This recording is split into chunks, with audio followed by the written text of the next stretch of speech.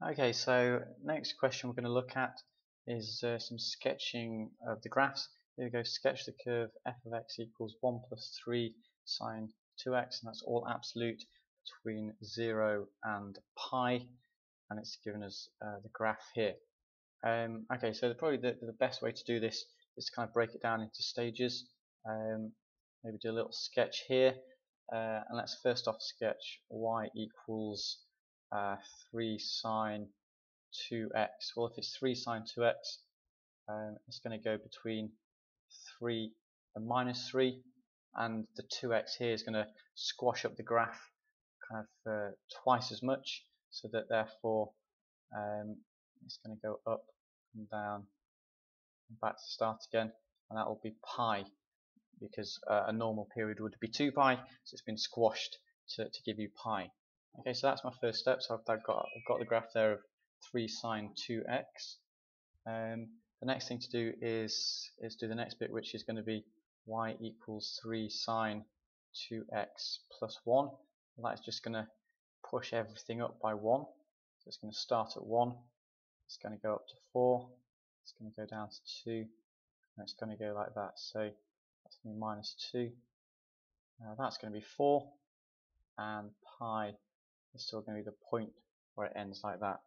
Okay, so that's 3 sine 2x plus 1.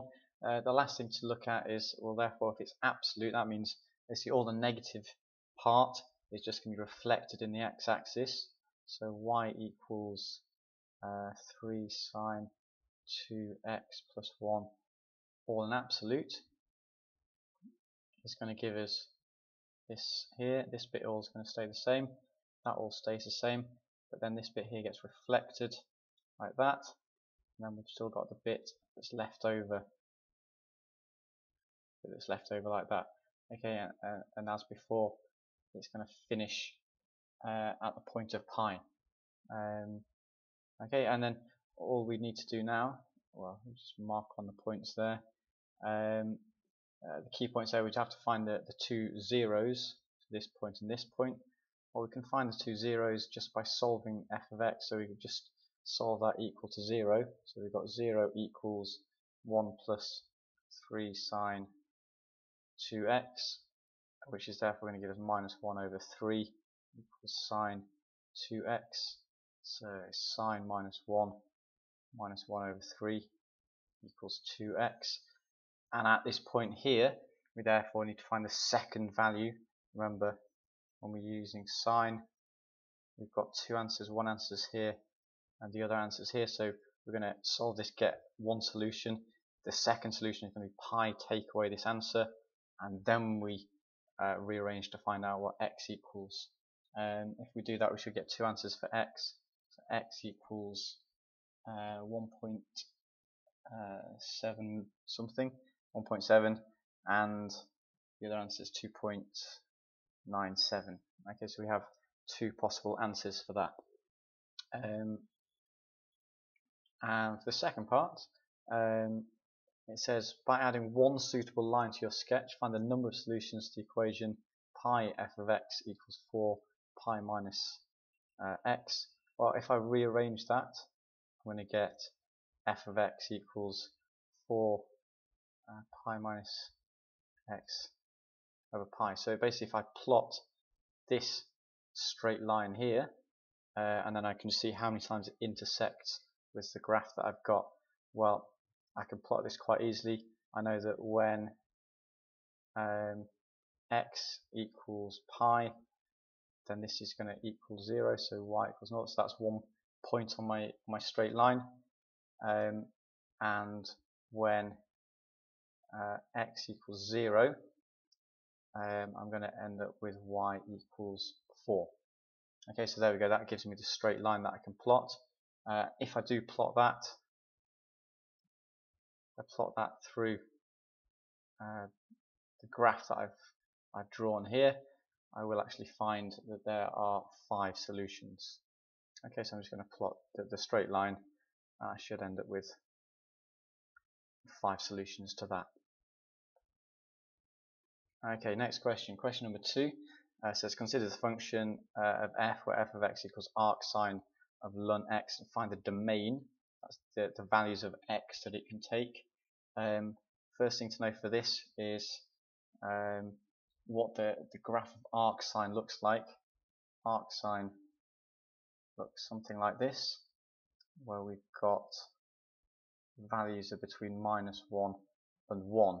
Okay, so we've basically got a domain for arcsine for being between -1 and 1. So therefore, we must have ln x between 1 and -1. Okay, because arcsine can only be between those two values. Okay, so there we go. Before we get ln x between -1 and 1. Then if we e all the sides, we're going to get e to the -1. That's x less than equal to e to the 1. Okay, and there we go. So that's our domain for f. Find the inverse. Okay, well first off, what I've got y equals arcsine ln x. That is the same as, if I basically sine both sides, sine y equals ln x. So all I've done is just in effect rearrange that. I've not done anything else to it yet. I can now swap the values of x and y because I'm finding an inverse. So therefore sine x equals ln y, and all I've got to do now is get rid of the ln. Well, if I e both sides, I'll get e sine x equals y. Okay, and there we go. That's the inverse function.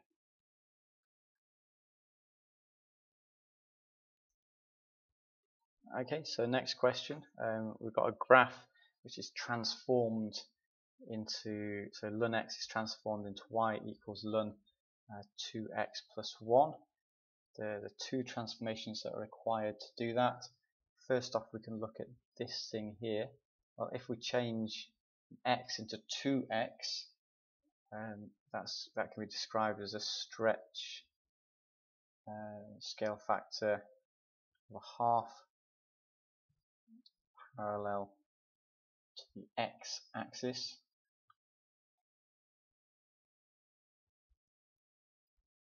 So basically, it's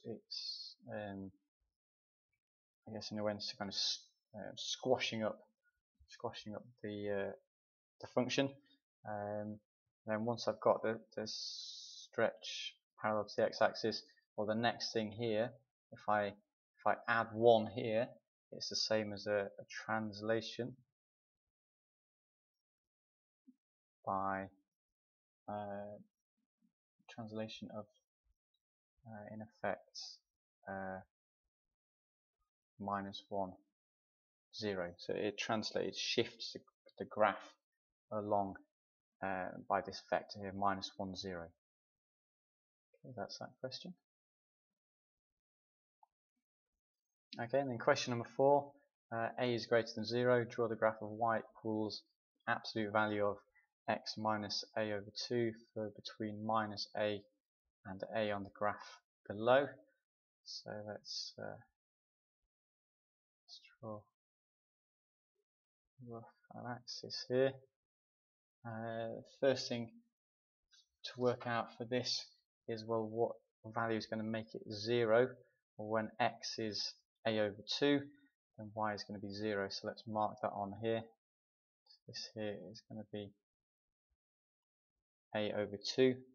The next one to work out is the end point. So when x is a, well, a take away a over 2 is going to be a over 2. So when x is a, I'm going to get point a over 2. So when x is a, we get a y value of a over 2. And I can just join up these points like this. It's a straight line. The next one to look at, let's have a look at the other end point. So when x is minus a over 2 is going to be minus 1.5a, but the absolute value makes it positive, so that's going to be positive 1.5a. Following the same scale as before, it's going to be minus a, so minus 3a over 2. And